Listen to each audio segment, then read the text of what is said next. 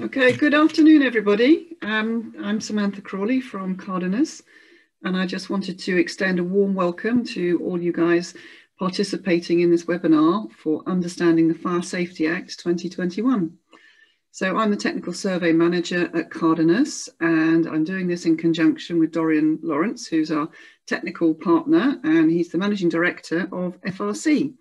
So we're going to be presenting this to you. Dorian will do an introduction, and he's going to look through all the various different acts of the Fire Safety Act.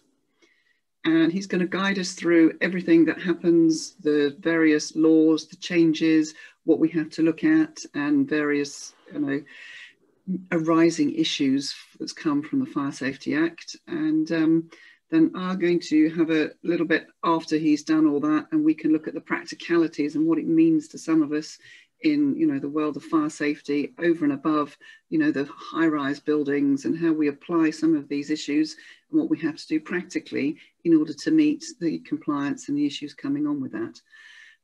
So I'll have a quick chat with you after Dorian's completed his bit, and then after that we're going to follow it up with a question and answer session. It would be lovely if you would have some questions, if you'd put them into the question and answer as we go along. So pop in your questions, type them in, and we'll try and get to answer all of them.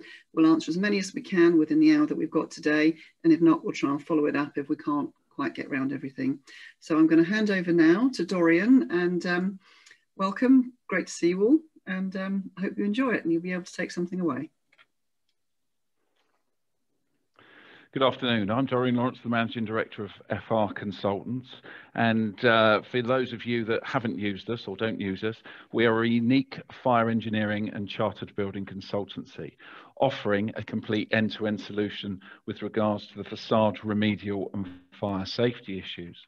From the initial EWS, the external wall survey, fire engineering, production of a robust tender pack, including conceptual design, through to placing the contract, overseeing the works by a qualified clerk of works, to the sign-off of the new facade and EWS 1 form, a comprehensive solution to the massive amount of problems that we've got with buildings in the UK.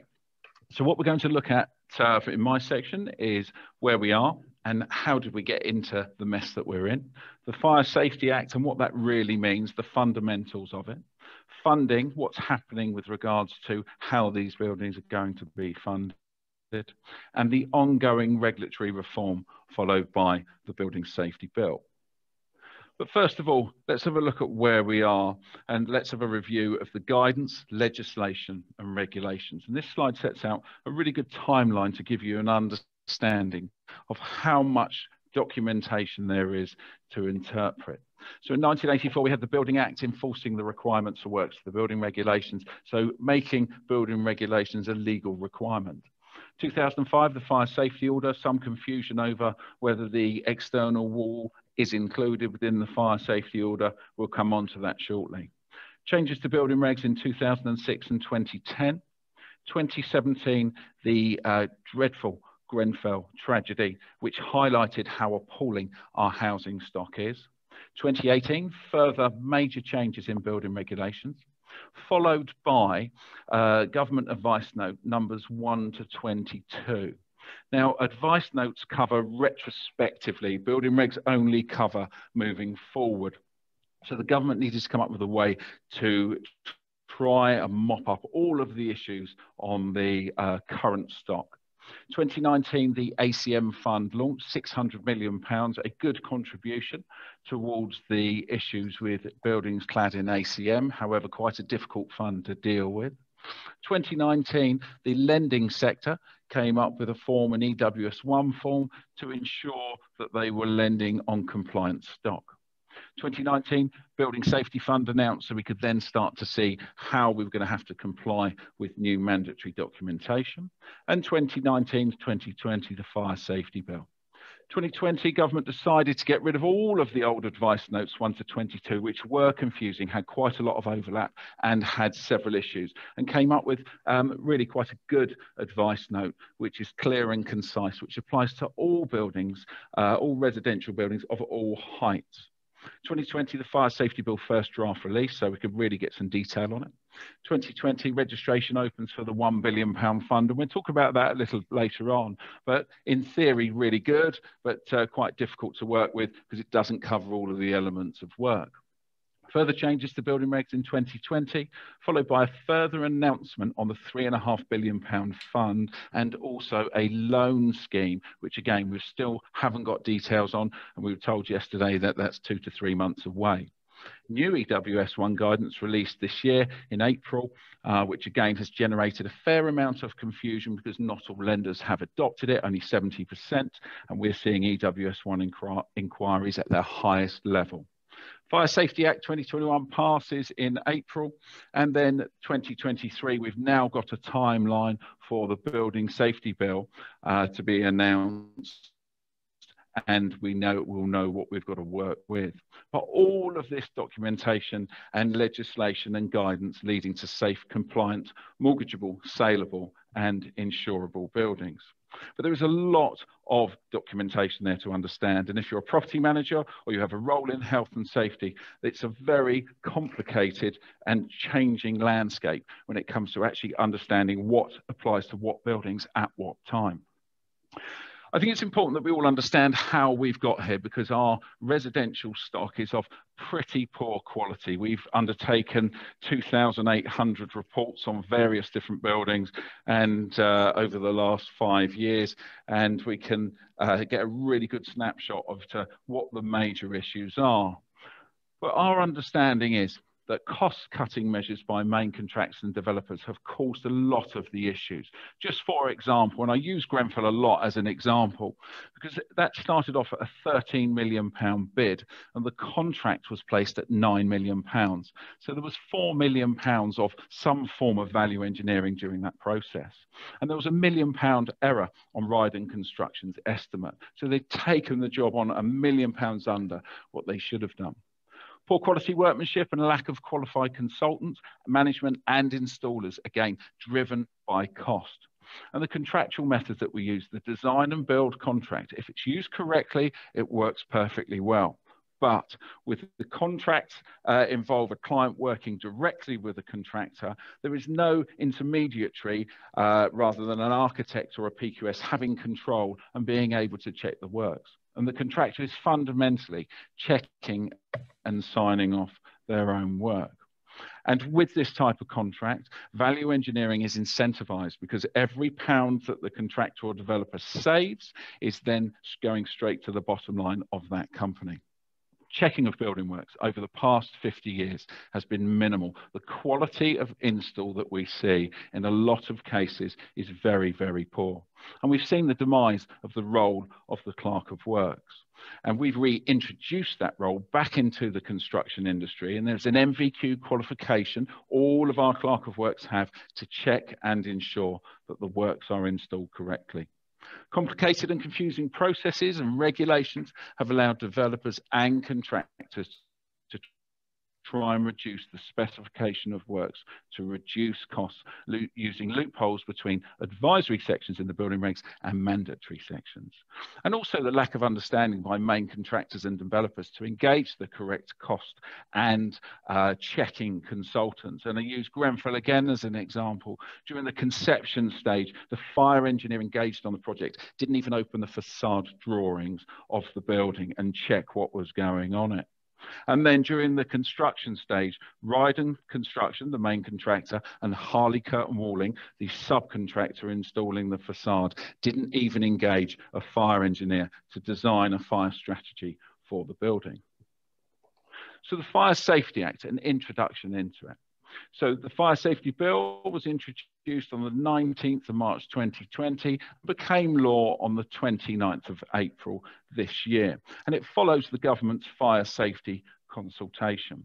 It's a major change in the mandatory requirements for buildings containing 2 or more sets of domestic premises.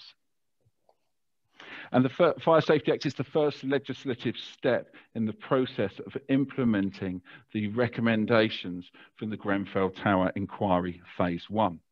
And we know at Grenfell that all of the materials used on the facade, and it's concluded by Dr. Barbara Lane, that all of the individual materials all together as a facade did not meet building regs.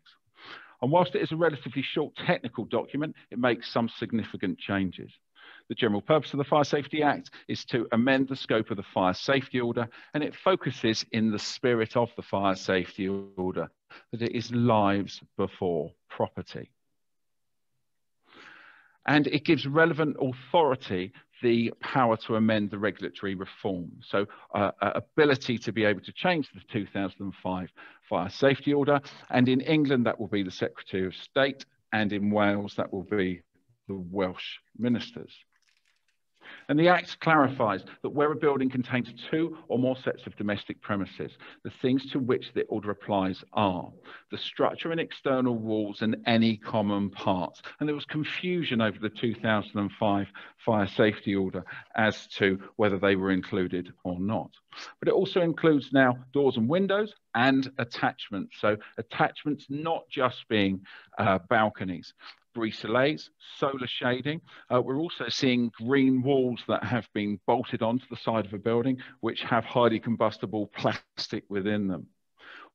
All doors between domestic premises and common parts are now covered and must be checked. So new guidance yet to be finalised under a public available specification 9980, PAS 9980, will set out how a fire risk appraisal and assessment should be set out of the external wall construction and cladding of existing blocks. And the new framework for assessing external walls, giving recommendations and guidance on undertaking the fire risk appraisal and assessment, the FRAA, of the external wall construction of a multi-storey, multi-occupied residential building. And the standard is intended for use by fire engineers and other building professionals to come up with a standard way of undertaking an FRA to make sure that everything is covered. There are strengths and weaknesses, and the RICS within their latest EWS1 course have issued some concerns with regards to the way that it will be set out. It comes out in September this year, so once it comes out, we'll be running a further training course on that. But it does have its limitations. It does not address insurers' requirements. It's a risk-based approach and therefore to a degree subjective.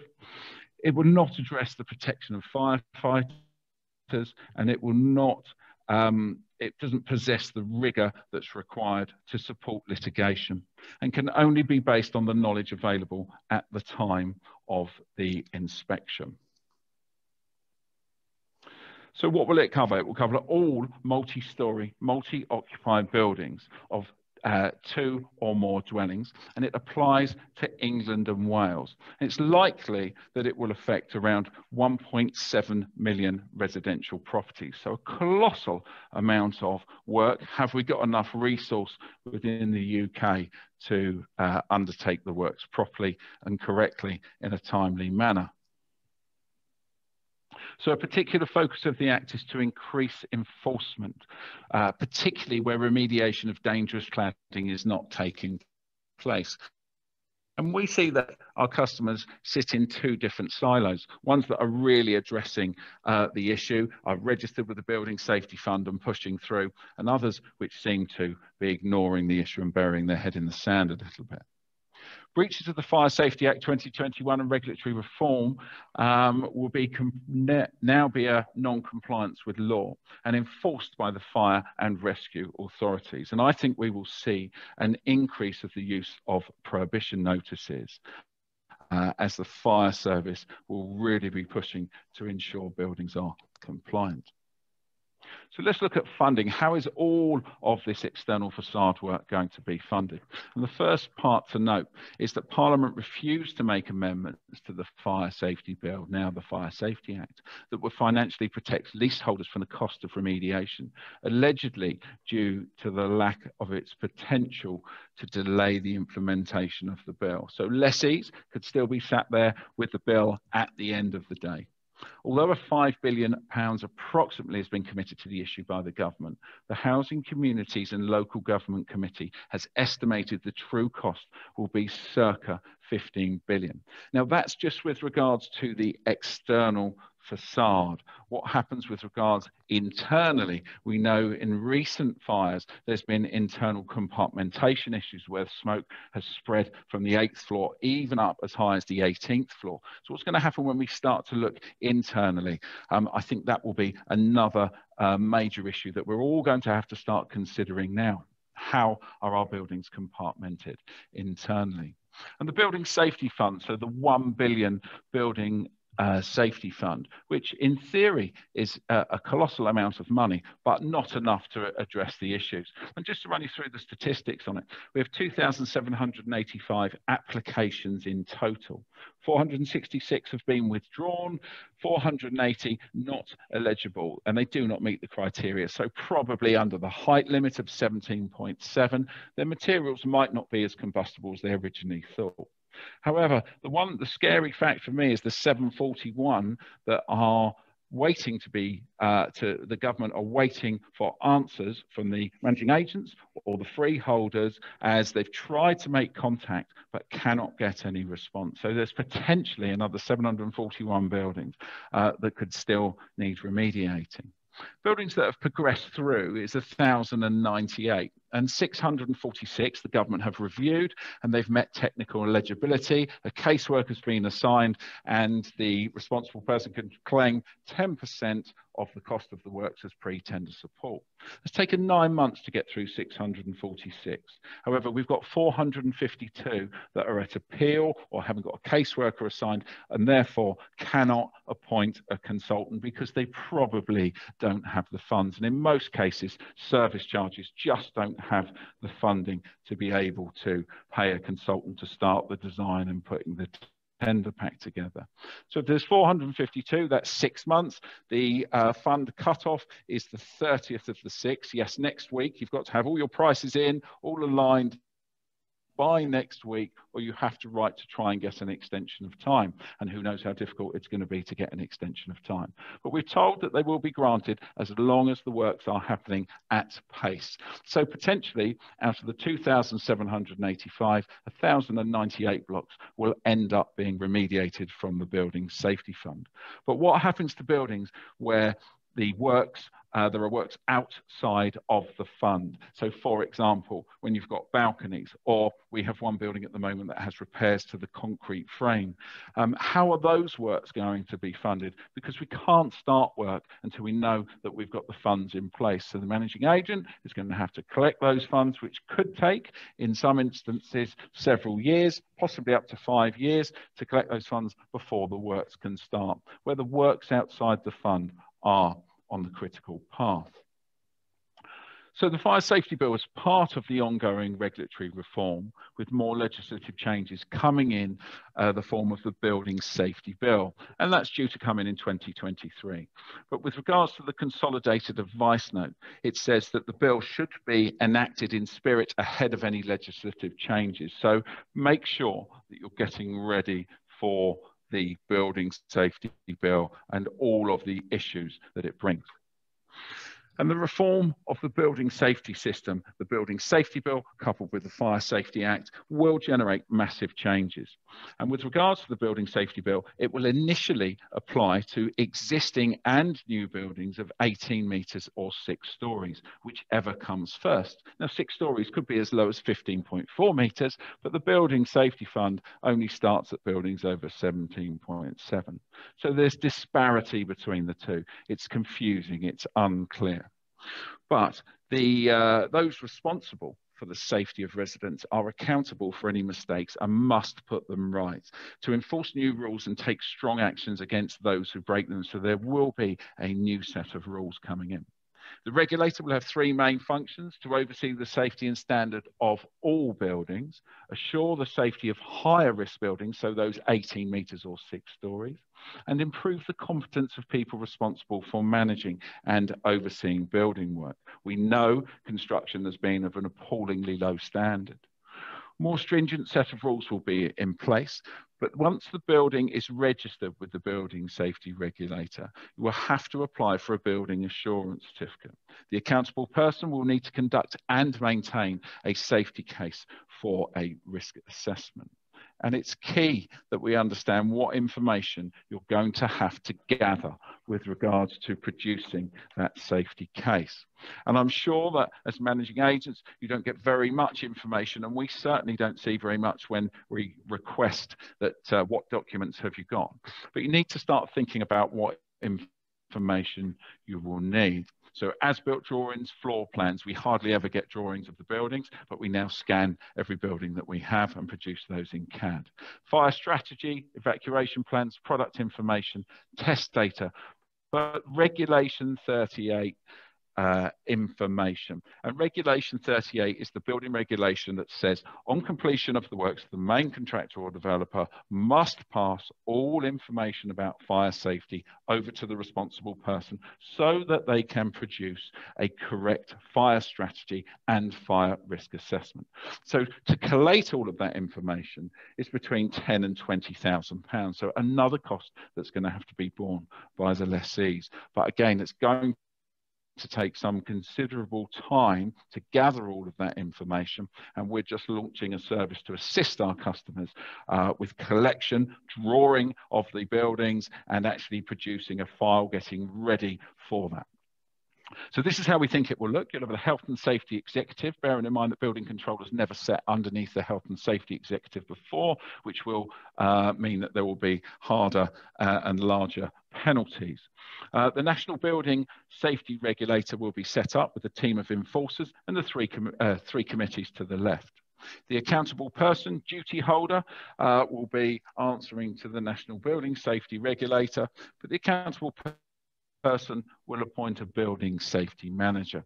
And there will be a team of consultants underneath the building safety manager, assisting with all of that information and process, helping get the building assurance certificate. So we can see with all of the documentation, the circle of compliance is closing. We have the 1984 Building Act and the building regulations. We have the consolidated advice note, and whilst not mandatory, RICS have confirmed that if you do not conform to it, it could leave the responsible person exposed. We have the Fire Safety Act, we have the Building Safety Bill, and we now have the Building Safety Fund, the 1 billion. We have a further 3.5 billion, which guidance will be announced shortly, and we're going to have a loan system for those buildings under 17.7. So my advice is that you need to get ahead, as penalties under the Acts will be fairly severe. And first and foremost, we need to make sure that our housing stock is safe and compliant. So I'm going to hand over to you, Samantha, and then we'll take Q&A at the end. Okay. Thank you, Dorian. That was a very informative set of presentation. Thank you very much. So I'm going to just run through a few things on how we can practically help in terms of fire risk assessment and what you might need to do. Dorian's mainly focused on obviously the more, shall we say, high-rise, high-risk buildings, but let's not forget that there's between 11 and 18 metres, something like 77,000 odd buildings that all require some kind of risk profile, perhaps some kind of remediation, perhaps not.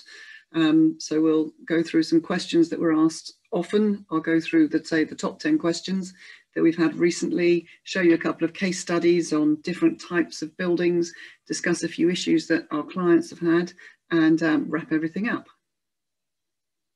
Okay.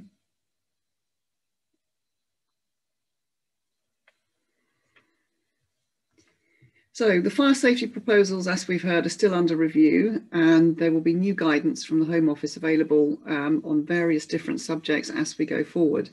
Some parts of the guidance have been removed and are being reviewed in order to update them, and we'll continue to monitor and update as the new guidance comes out.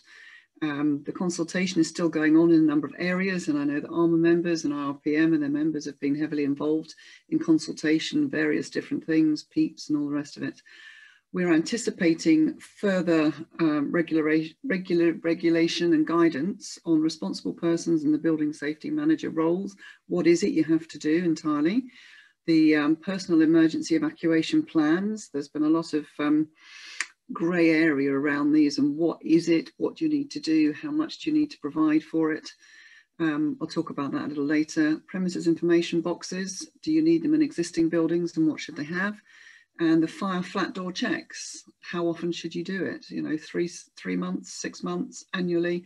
We're still waiting for the regulations to come out on that, and what we need to discover in terms of flat front doors and what needs to be included in those, and the provision of fire safety instructions. So communicating with your occupants, with your residents, what levels of communication and what you have to tell them.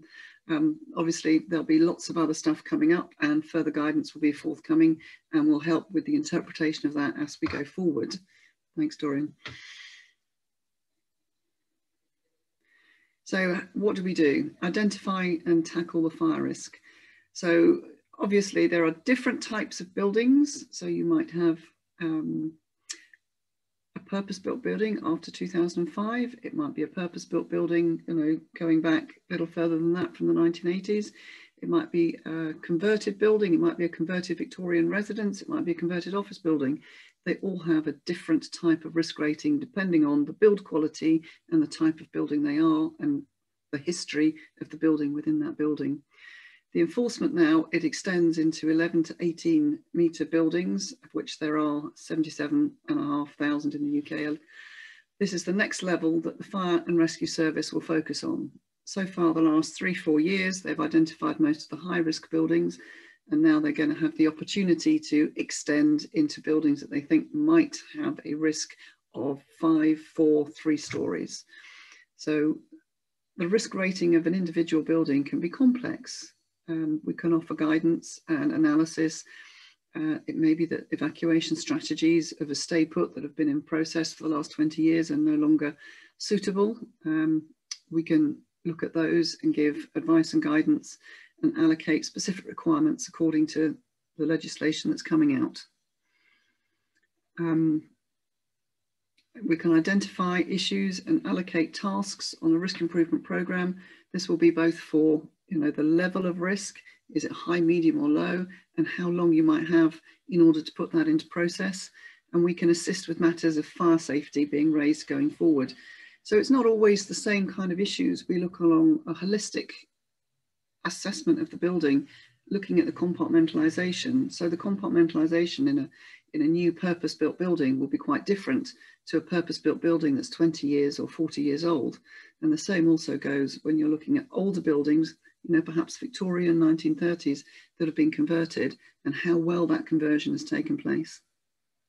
Thank you.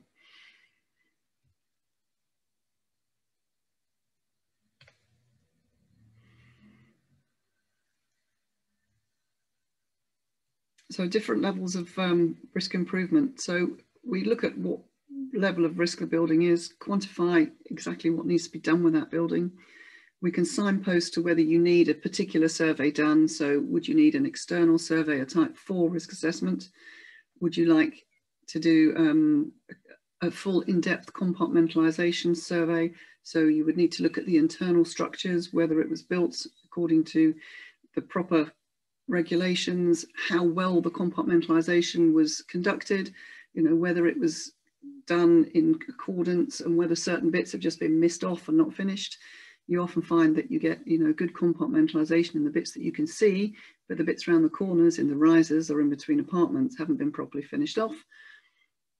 There's also a specific fire door survey, which is again considered to be one of the compartmentalised issues by the Fire and Rescue Service.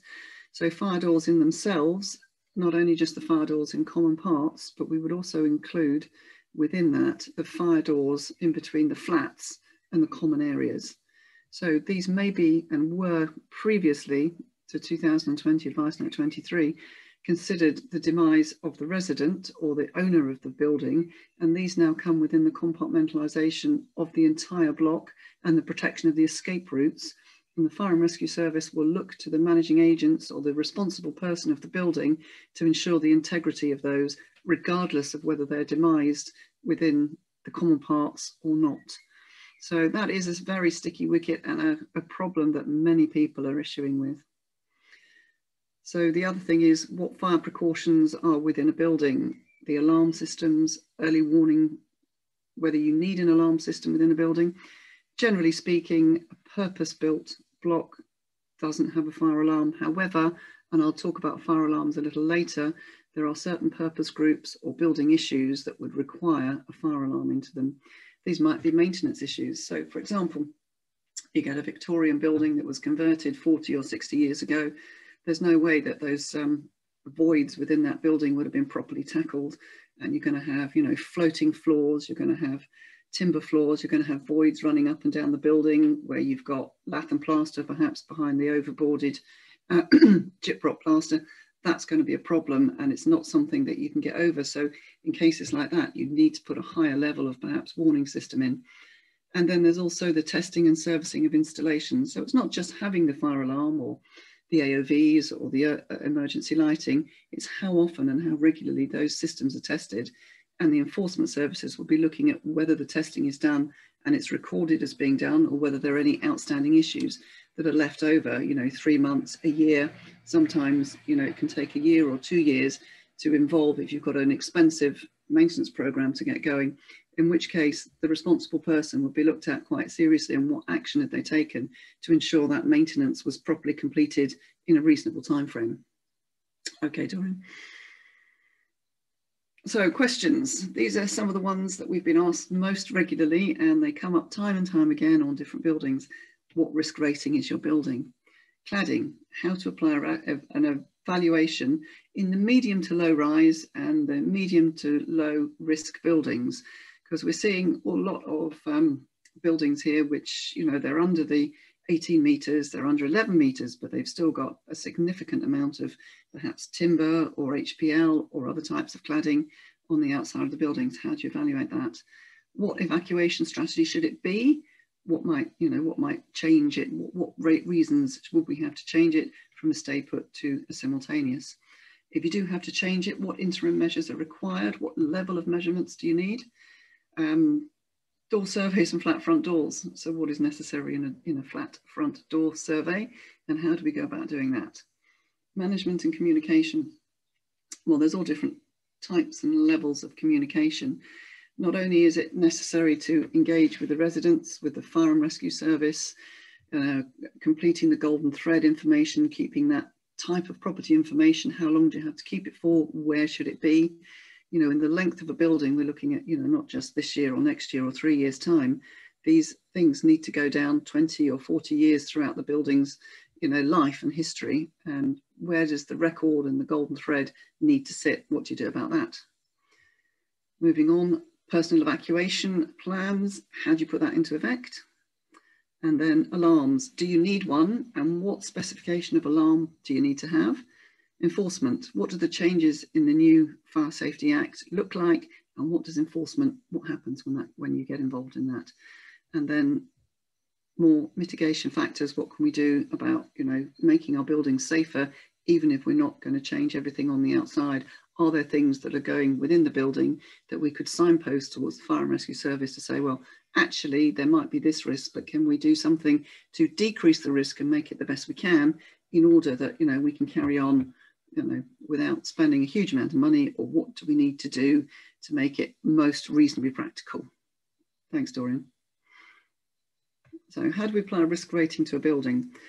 So in order to ascertain the priority, you need to say, what is the likelihood of fire? Low, medium, and high. So a low risk building would be a modern building that's got all the fire precautions in, the electrical installations are less than 20 years old, it's been well maintained, we're not seeing any damage or maintenance issues. You might find you've got a building that's 40 years old, say a 1980s purpose-built block of flats. To all intents and purposes, most of it looks perfectly fine to the, you know, the naked eye. But remember that all the electrical installations, not only within the common parts, but also those within all the apartments, might be 40 years old by now. How does the maintenance look on them? Does it look as if it's been well maintained? Has money been spent on the building in the interim? And it would increase going forward with the longer the age and the lack of maintenance. Then you have a high risk building. typically something that's, you know, perhaps got to the end of its life as a commercial building, got a little bit run down, the developers bought it, done a redevelopment into, you know, residential flats. It all looks nice and dandy, but actually when you look behind the scenes and you see that some of the things, perhaps they've modified an existing fire alarm that's 60 years old and it's not fit for purpose, but nobody knows because it hasn't been, you know, hasn't been maintained, hasn't been investigated in the, you know, impending in the 20 years since it was changed into a residential building. So things like that, we would say would increase the risk of fire. And then you have to look at what would the consequence be. So if you've got a low-rise building that people can leave within 2 minutes, it's slight harm. If you've got a slightly bigger building and it's got long corridor spaces or, you know, lobbies to go through, then it would increase to a moderate or extreme harm in the case of a building like that that hasn't been well maintained. Has perhaps got, you know, a certain amount of damage from residents or, you know, wear and tear over the period of time. And you'd have to look at the individual building, the build rates, what it looks like and how it's been maintained over the years, and then assign the risk according to that building. Thanks, Dorian. So here's a few examples. So when I say low risk, on the left-hand side, I've got a very nice modern block of flats. It looks like it's a nice rendered thing. But if you look carefully, you can see around the windows and on the sides, you've got a few balconies, they've got timber cladding. You've also got timber cladding on the windows, outside the windows. So whilst this will be low risk, we would want to be highlighting that these things are, you know, within the demise of the building.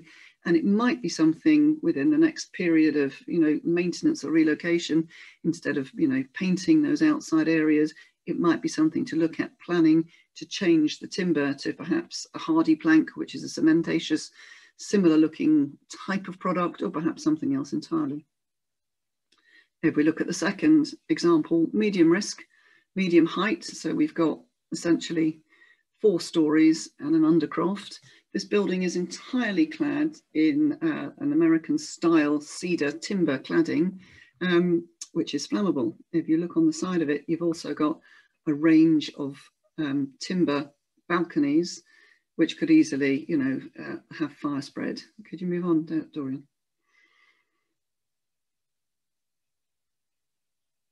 Can I see the next slide, Dorian? Okay, so if we look at this picture here, this is a real-time example. On the 9th of September 2019, there was a fire in Worcester Park. This is actually exactly the same building as I've showed you in the previous slide, and it's on the same estate, whether it's the same or a very similar one. This is the American clad cedar type building. So at 1:30 a.m, a fire broke out on one of the balconies. The fire raged for 5 hours, 20 fire crews attended. The fire spread very quickly externally amongst the whole of the building. The building was enveloped in fire and flames, and the whole block was, you know, it was lost. The residents lost everything. The fire was identified as starting on a balcony and spread very quickly to the entire envelope of the building. There's no reason to suspect that this wasn't a well-managed block, but however, it was a high-risk building because of the level of flammable materials, and this is on a 4-story building. So this is why we're seeing examples like this, and we are noting that within, you know, a reasonable amount of time, these types of risks will be identified and perhaps something will need to be done to remediate. So here's a couple more examples. This is a typical high-rise, high-risk building on the left-hand side. So we've got a very tall building. We've got a nice brick facade on the first 5 stories, but above and beyond that, we've got ACM cladding and other types of cladding. So this building requires an immediate change to a simultaneous evacuation and the installation of a waking watch. In a building that's high risk like this, even if you install a full fire alarm system, it would still require a waking watch until remediation, you know, comes to fruition. So fairly expensive for the residents, a very difficult project, and one that's not going to be done within the next 12 months. If we look at the next one, this is another building. Again, it's high rise, over 10 stories. This is mainly, it's a solid concrete framed building. It was converted from an old hospital building, and you've got mainly brick on the exterior, but there are large areas where you've got the windows with a lot of spandrel cladding on them, and the top 2 stories have got cladding that needs remediation. But again, this building was seen as being medium risk, not high risk. So on the installation of an L2 alarm system, as they've got a concierge system 24 hours who could instigate any alarm, investigate if there's a false alarm and alert the fire and rescue service, there's no requirement for a waking watch within this building, and it can stay like that until remediation continues. Thank you, Dorian. So stay put. Stay put is recommended as the default safest strategy. So that would mean that the building's safety services, compartmentalisation and all the rest of it would be able to support the stay put. You don't need an alarm system within that type of building. There may be smoke alarms, smoke detectors in order to look at operate the automatic opening vents. In any event, in a stay put property, you would need to have ventilated escape routes, and you may have some small, automatic vents opening in it. If you can't support a stay put, the National Fire Chiefs Council recommend that changes only on a temporary basis for 12 months to a simultaneous evacuation. Now, as we've seen with the amount of people available to put all these things in process, the difficulty in raising funds and the complex technical difficulties in remediating difficult problems, that it's very unlikely that some of these buildings are going to be remediated within 12 months. Therefore, you would need to have some kind of process and a record of the steps that you've taken in order to revert to a stay put policy. So it may be that you've got a simultaneous evacuation in any case and you can't support a stay put.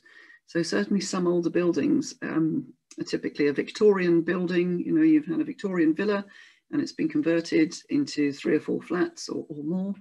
So the likelihood is that you won't be able to establish the proper compartmentation within that building. And certainly it's the case if you've got grade 2 listed buildings that stay put is not required. And so they may just be reverting to a simultaneous evacuation, staying that way. External cladding changes it, and temporary alarm specifications would be required if you've got a simultaneous on a temporary basis. And it may be the building is sufficiently seen as a high risk that pending installation of the fire alarm, that you may need a waking watch. So the implementation of the waking watch and the change in evacuation strategies, there's all kinds of regulations that would need to be done implementing situations. So interim measures, a risk-based guidance would recommend what measures would be needed depending on the level of risk of your building. What you would need to do, what would this temporary alarm specification be, and how you would put the waking watch in, what you need in order to have a waking watch, how you would manage that waking watch, fire drills, how you would need to record, how often they would need to walk the perimeter and the interior of the building, and how would you test that they're doing the job properly. Many people say, oh, let's put a waking watch in, and they think, oh, I've got 3 people on the ground, everything's fine. Well, it depends on how many apartments they're looking after, how long it takes to actually do the patrols, and what breaks they have and what facilities you put in place for them, and how you record that information and test that those things are being done. Of interest, Birmingham Fire and Rescue Service in the middle of the night hop in one of their fire tenders, and they have done exercises where they go around all the buildings with a waking watch in, and they found several of them fast asleep. So that's not great, is it? But that's how it goes. So door surveys. So we're now bringing the door and the flat front doors under enforcement as part of Article 17 of the Regulatory Reform Order. Further guidance, as we've said, is expected. So there will be specifications for how often it needs to be done, how many of the doors you need to check. But a risk improvement programme can identify what level of survey is required. So for example, if you've got a fairly small block of flats, say 20 flats, it might be something that you can do on instigation of, could be part of your fire risk assessment. If it's a larger block of flats or there are greater problems within it, it might be that an individual fire door assessment is required and you have a fire door survey.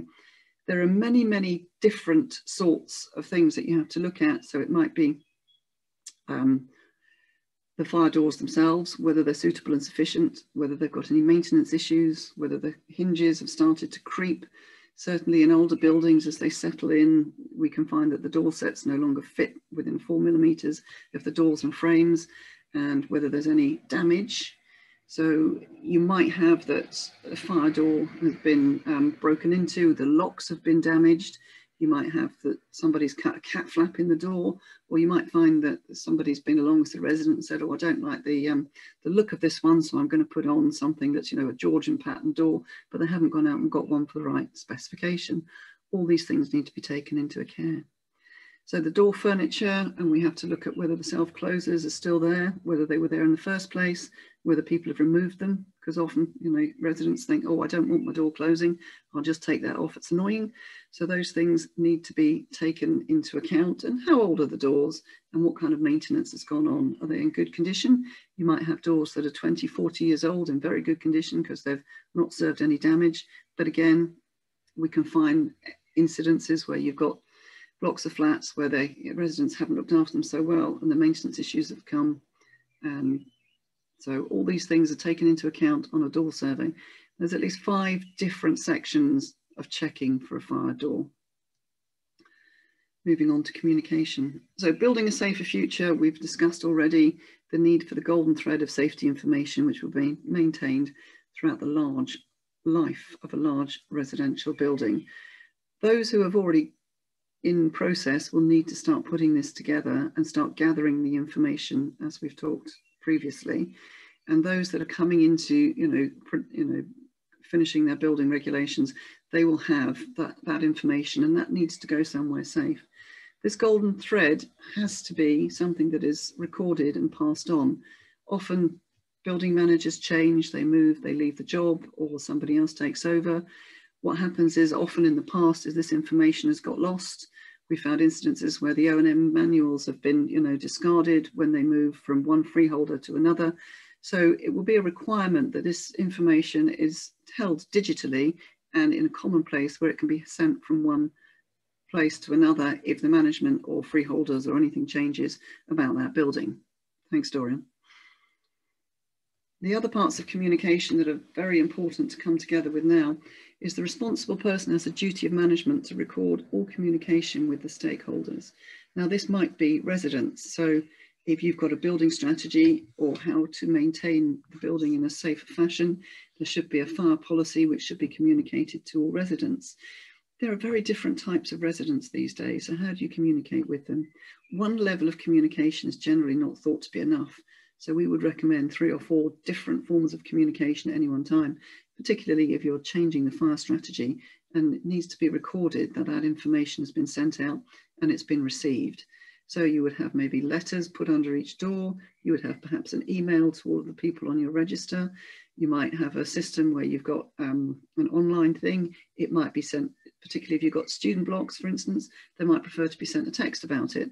However it is, they need to be communicated with. The Fire and Rescue Service. So, PEEPs. Now this, oh, you come back to that one. So freeholders, again, they need to know all the information, and also insurers would be interested to know what is going on. So PEEPs, the personal evacuation strategies. Now there is a fire safety document for disabled people. This doesn't necessarily apply to general needs purpose blocks. We are expecting some further information to come and some further guidance later on in the year. And of course, what we will do is we will apply what we know at the moment and look at, you know, what we might need to do. So it might be such thing as a practical about for a resident. Now, it's not only whether the person is generally disabled, but it might be on a short-term basis. For instance, somebody that breaks their leg, or a pregnant lady in the 3rd trimester before they deliver. So all of these things need to be taken into consideration and a personal evacuation plan put together.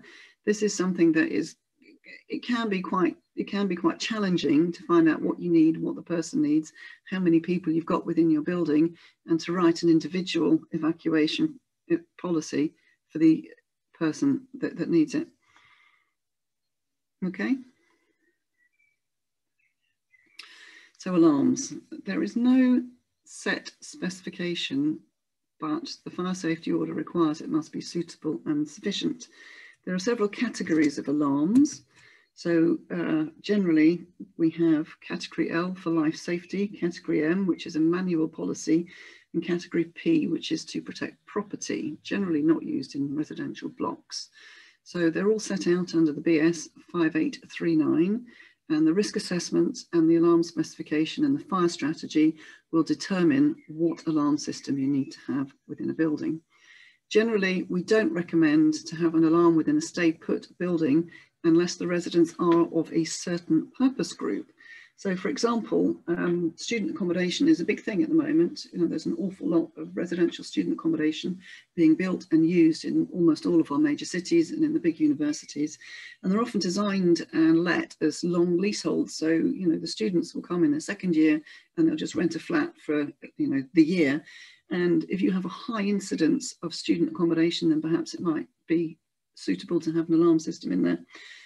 There's also the incidence now of Airbnb, as we are finding a lot of home workers in the last 12 months. So certain cities where they had a lot of big blocks that were 100% occupied.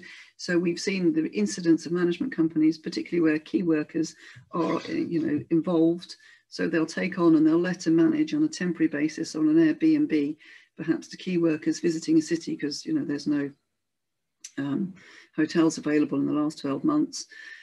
The fire and rescue service would require, if there's a large incidence of Airbnb, that within a block that the strategy is changed to that of an HMO or a hotel specification, and that would also require some kind of early warning and alarm system. And also the purpose group of senior living. So even though we're getting a lot of senior living of independent means, and they're all individual apartments, those types of residents are likely to have a higher incidence of requiring evacuation assistance, and therefore those types of blocks might also require some kind of alarm system within them. It can be confusing in older buildings as well. Some of them have got systems put in because perhaps they didn't meet the requirements. I've talked before of Victorian buildings and ones where you can't, you know, guarantee that the compartmentalisation and there aren't voids within the buildings, in which case then, you know, they might require an alarm. And then also you might have alarms in particular areas, perhaps in underground parking, but not necessarily for the residential units. So you'd have a mixed evacuation strategy in the areas where people aren't residential, but they might be occupying a building. So enforcement, what does that look like? If you can't prove compliance, what does it look like? Here we have an example. So we've got, it now applies to all buildings regardless of height. Example 17 here. It's the removals of self-closers to flat front doors. There's also, it requires a category 2 alarm. I would probably recommend an LD2 according to BS 5839, and should also have some heat detectors within the rooms opening onto the escape routes, and also grade D smoke alarms inside the apartments so that it's not connected, but were it to go off within an apartment, it would protect anyone sleeping within those places. So there are 3 levels of enforcement that you might receive. You might get a notice of deficiency or a letter, which, you know, sets out what is required, and they would, the fire service would expect that to be dealt with, and it might be something that you could deal with reasonably quickly and send them a letter. They may or may not come back and see it. If those articles are not dealt with, you may then get an enforcement notice, and this might be for something that is gradually operating. Perhaps they might find that, you know, the AOVs haven't been maintained from one year to the next, and then they would issue an enforcement notice, and that will be time bound. So you would probably get 30 days or 90 days in order to fix whatever it was the issue that was under discussion. If these things aren't done, or if the fire and rescue service come and do an audit on a building and they find it is, you know, not compliant at all, then a prohibition notice may be issued, and that is an immediate evacuation of the building. There are cases where the fire and rescue service have sent, you know, a fire tender around, sat outside the building until all the residents are immediately asked to leave and move into alternative accommodation until such time as the dangerous issues have been completed. Prior to this year and the year before, I've seen very few, if any, prohibition notices, but quite a few are being issued, and there is a higher incidence. So if you have one of these properties, what can we say that could mitigate that? So we're seeing a change in May 2020, and it sets out the requirement for all new buildings over 11 metres to have sprinklers.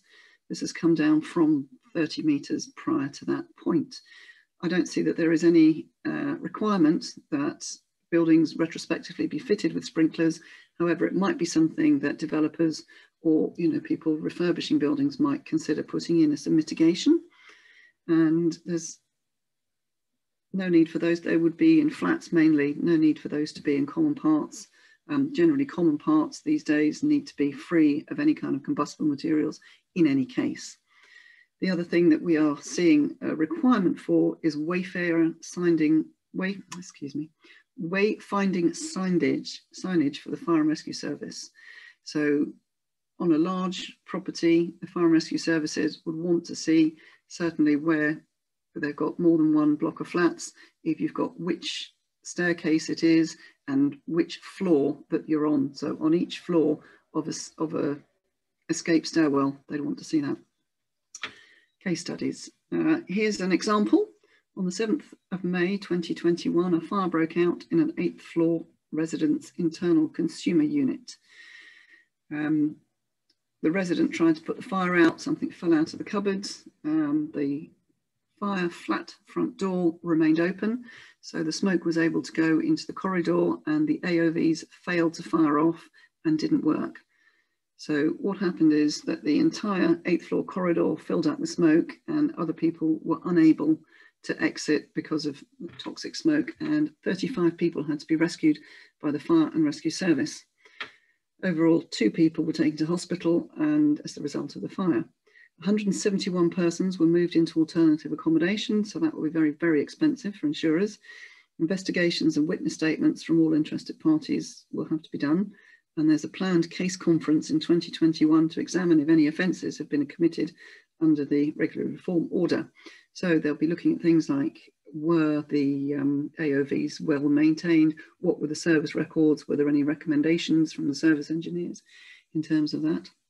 It was generally a well-managed block. It was awaiting external fascia removal, and the fire spread through timber balconies over 3 stories externally. Now, looking at these balconies and looking at this building, we often have the question about timber balconies and, oh, it's only a small amount of it. But you can see within a fairly small area that timber is extremely combustible and can lead to fire spread. The other thing worth mentioning about this building is the smoke spread right through up to the top of the building, internally into apartments on the 18th floor. So there will certainly be compartmentalisation issues within this building. The responsible person will have to prove the maintenance was up to date and there were no outstanding issues that were awaiting action. And the risk assessor will have to support investigations. There'll be witness statements from all interested parties. And this will be a very long process in terms of investigation, interviews under caution, and evidence of maintenance being provided by the property managers. Thank you, Dorian. So in summary, fire risk assessment will be a holistic view of all of the building, including external structure, internal structures, compartmentalisation, fire doors, both for common parts and the flats, what the alarm and warning system is, what fire precautions are in there to mitigate any incident that might happen. Routine testing and maintenance has been conducted and recorded. Remedial works required, how long that has been to complete, or if there are things that are outstanding over a long extended period of time, what the evacuation strategy is and the emergency action plans. Are the routes and exits in good order and easily accessible? And what kind of communication with residents and staff has gone on? Does everybody know what's going on? Is there a good level of interaction between the property management and the people working there? We would look at all of these things, and our Indigo system, we will put the risk improvement programs, and in many cases this would give you the evidence were something to be looked at on the times and the actions that were taken to complete the works. So we conduct fire risk assessments, reinstatement cost assessments, and all sorts of other things. Anything to do with risk-based surveys, including insurance. We are holders of the ISO awards 901, 1401, 4501, 2701, and we won the IIRSM Risk Excellence Award in 2021. And we're certified for life safety risk assessments. We've got a number of different qualified fire risk assessors, and lots of people on our team have got lots of specialisms, so we can take the right person to meet the right job.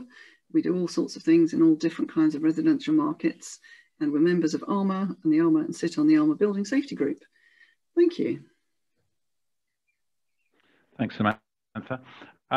Just a final snapshot from me. So we're a chartered building consultancy, and we deal with the complete end-to-end solution. So with regards to all of the different issues, whether it's the quantity surveying element, the building surveying element, the fire engineering element, the structural and the design. So with our staff all correctly qualified with either fellows or members of the correct associations, and we're just currently expanding our design and have taken on several RIBA staff.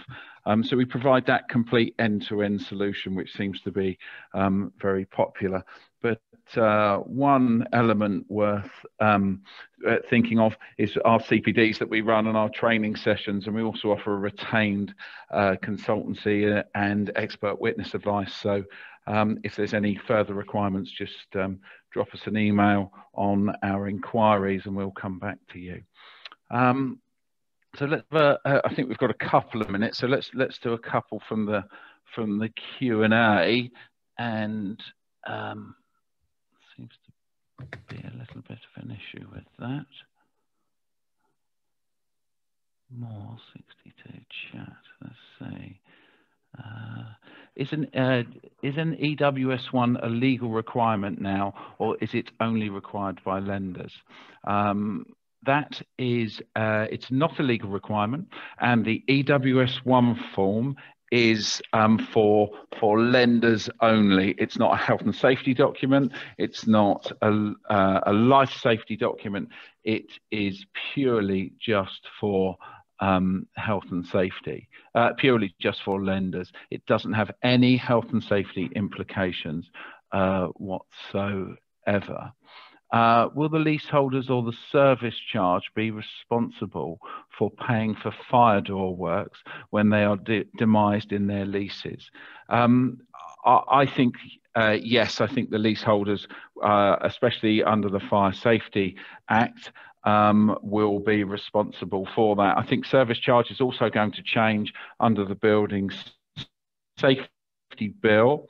There's going to be 2 service charges. There's going to be one for your normal items, insurance, lift maintenance, cleaning, decoration, etc. And then there'll be one for any fireworks or structural works.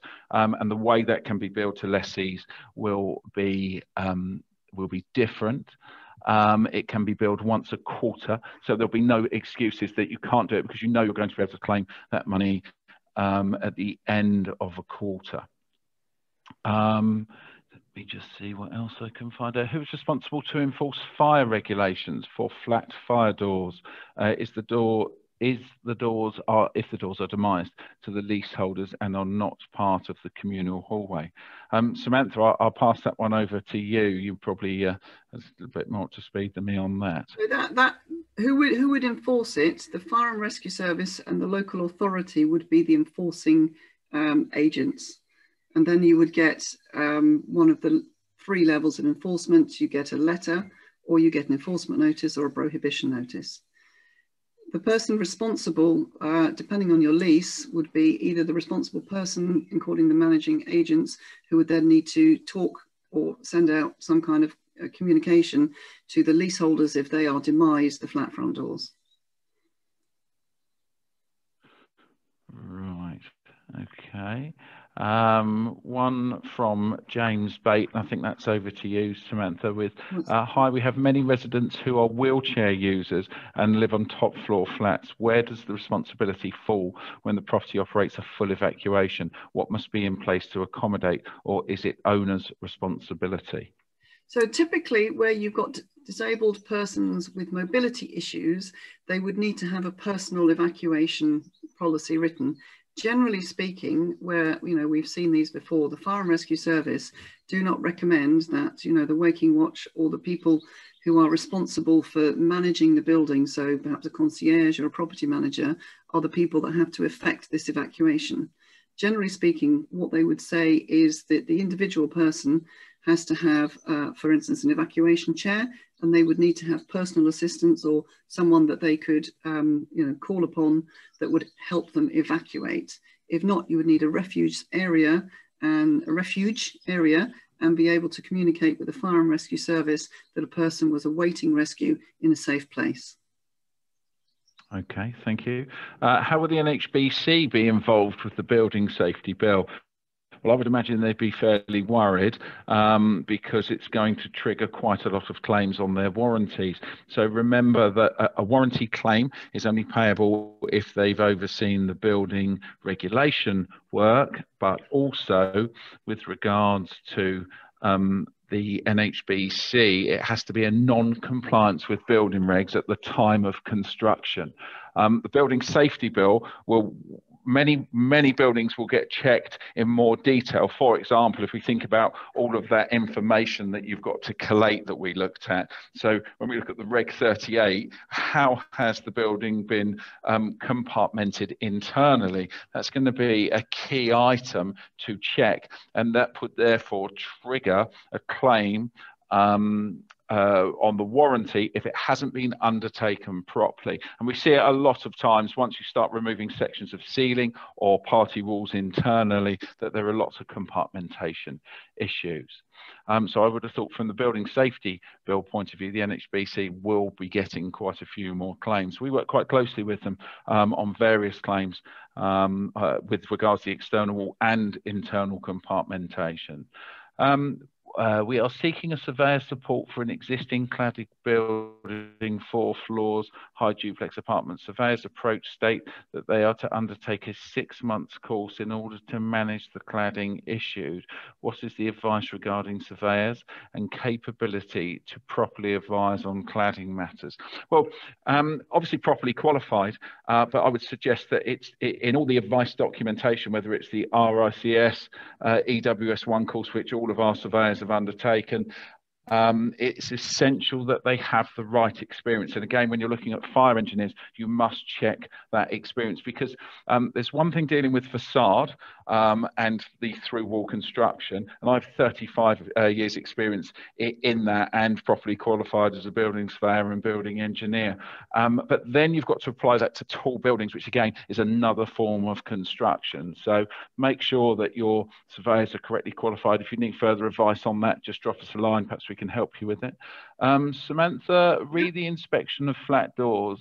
Most least demise the flat doors. Yeah, I think we've had that one. How can managing agents and RMCs be expected to oversee or control this as it is outside their leasehold remit? Well, I think the Fire Safety Act. The Fire Safety Act has now brought that under, that's now brought that under it's brought that under the jurisdiction. I think it's a very difficult point, and certainly where you've got leases where the flat front doors are demised elsewhere, it's a very sticky thing to have to put into process. Generally with these things, it comes under the general maintenance of the building, and you would need to put pressure upon individuals if there's a breach in a particular door. If it's something that's general and you need maintenance on all of it, then that will come under a service charge and a process that might be divvied up with everybody. And it depends upon your individual leases and the individual problems you have within the building as to how you might tackle 1 door, 20 doors, or, the whole thing needs to be done. Thank you. We've been trying to communicate with the MHCLG and the Building Safety Fund via their email contacts, but despite several chaser emails, we do not get any reply. Now, I assume that's because, that's from Tim Williams, I assume that's because you haven't been assigned a caseworker yet. So what that does mean, if that is the case, Tim, and again, drop us an email on inquiries, if that is the case, it's because you're sat in the 450 odd jobs that haven't got casework yet, which will happen eventually. If you want to drop me a quick mail, I have a meeting once a fortnight with the lead caseworker, and if it's a Homes England job outside of London, we can sort of see what's happening with it. But yeah, it's quite a frustrating process not hearing, and we fully understand that you'll probably get pressure from your lessees or perhaps your freeholder as well, and it's really is it's not very well managed in my opinion, and it needs more It needs more communication and perhaps a timeline. And at our last panel meeting with ARMA, I did ask for a communication to go out to all managing agents and freeholders, say this is the timeline. You will hear, but it might be in 6 months. If you haven't heard in the next month or so, don't worry. It will. We will get to you eventually. Just a general query. Yes, everyone will get a copy of the slides and a copy of the videos. So yes, I think that sort of brings us up to time. Really, we're a little bit over, so I do apologise for that. But, if you've got any questions regarding Dorian.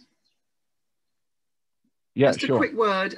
There's a lot of concern about low and medium rise buildings with limited amount of combustible materials, such as timber. At the moment, the golden thread in the advice is that information needs to be collected about property portfolios. So at the moment, all that's required is that the property managers identify whether it's low or high risk or medium risk, and then think about a plan, you know, perhaps with a planned property maintenance. For example, timber as a building material's probably got a life expectancy of 20 years. So if you've got a 20-year-old building with cladding on it of timber variety, it might be that you're thinking about your maintenance program and removing it and replacing it with a different kind of material, but putting a plan into process and making that part of your service charge and getting, you know, quotes and things on an on-running, you know, over the years basis. I don't think any of this is going to come to enforcement before the 2023 building. So at the moment, there's nothing that actually enforces you to do something right at the moment, unless it's a high risk building. However, it is important that you identify these buildings and put them into some kind of category and make a building plan, a maintenance plan moving forward with them. Thank you. Thanks. So we'll come back to any questions that we haven't answered. Stephen's going to take all of those off of the Q&A and off of the chat, so we can email you back on those. And we'll be sending out the video and the slides shortly to you all. So anything else, Samantha, you'd like to cover? With regards to the EWS, a lot of people have said, you know, should we have an EWS certificate? It's not required in low-rise buildings, and it's not required unless a fund manager, so somebody from a building society or a bank, is lending money against the property. Then they might send a valuer, surveyor out, and unless they raise the issue that they want one, there's no requirement to have one. Yeah, it's not a legally binding document. The new EWS1 guidance, though, does put a massive amount of onus on the valuer that's going there to say if it needs a survey or not. And if the valuer says they need one, it would be required. So I think you'll find that EWS1s will be requested pretty much on everything, because I don't think the valuer will take the risk. They receive between £254 to £400 the value of property. Will they take the risk on their PI to say it doesn't need one? And the RICS guidance is very, very clear that it is their responsibility. So I think, yeah, I mean, trying to get ahead of, especially on large blocks, it may well would be worth getting one, but it's not a legal requirement. So, okay. Thank you. I think that's it. We'll cover the rest of those questions via email, but thanks to everyone for attending. That's been excellent, and look forward to seeing you all again soon. And thank you for all your lovely comments. We're seeing some lovely comments coming up of people saying thank you and they've enjoyed it and it's been informative. So thank you for that. Excellent. Thanks a lot. Thanks. Okay. Bye-bye.